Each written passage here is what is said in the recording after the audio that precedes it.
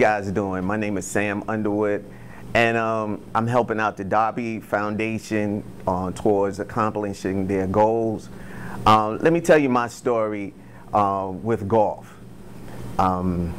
Basically, I'm new. I'm new to the game of golf, but recently, like 3 years ago, I resigned from my job.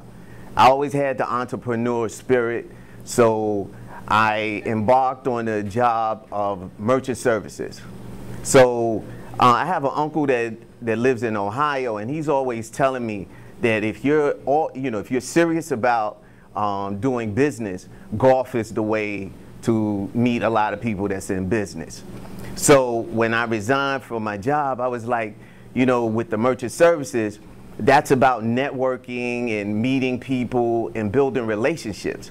So I was like, how can I, get to know people that's trying to do some positive stuff and, help my business grow. So I belong to the 100 Black Men, and one day, Chris, he came in and he did a presentation about the Darby Foundation. It was exciting. He was helping the youth.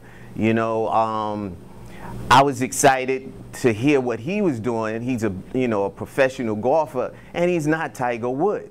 So I'm like, wow, this guy is really out there, and he's doing his thing. So I reached out to Chris, and he was like, Sam, if you're serious about helping me with the Darby Foundation, I welcome your energy. So I was like, okay. So I came aboard, and what I like about the Darby Foundation is they're helping the youth.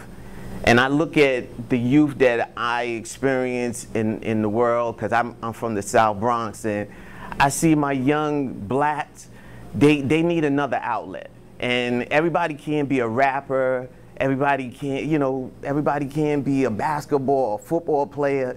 So I'm looking like, maybe golf is another outlet to, expose to our youth, because if it helps you in business, being a rapper, being a basketball player, being a football player, it's kind of like being your own business person. I mean, you do work for a team, but a lot of people are pursuing the money part of the sport.